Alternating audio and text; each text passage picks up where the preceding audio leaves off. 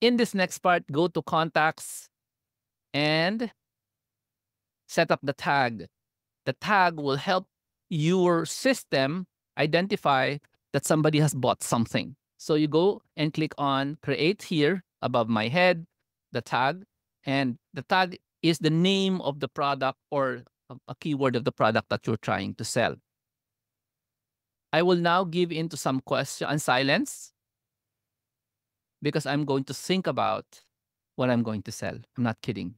This is not slow. I know what I'm going to sell. I'm just selecting from my list here. I have a list of things I want to sell. So I'm just going to look at it and pick one that I want. By the way, the products I want to sell, they are actually created by the AI. That's why my list is so long. Because I've been playing around with the AI, telling me, the AI is telling me, oh, you should try this one, try to sell this one, try to sell. Oh, there it is. OFW Financial Literacy Hacks. It's called OFW Finlit. Okay, that's the thing I'm going to sell. OFW Finlit Hacks. So I'm going to make a product. But I already made it.